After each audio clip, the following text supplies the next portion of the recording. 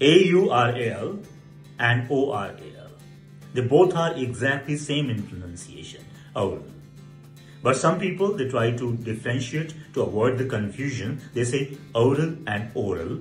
Rather, this differentiation of pronunciation is not acceptable in formal English. Let's first discuss A-U-R-A-L, oral.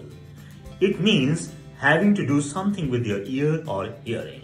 And it has been derived from a Latin word that is auris, A-U-R-I-S, and it means ear or hearing, and it is used in this manner like an oral examination. Like, for example, you go for any test of musical perception, or you go for an examination of your ear treatment. In both the cases we say an oral examination, but it has nothing to do with auditory, because auditory has come from another Latin root, and that is audire, and audire means hearing.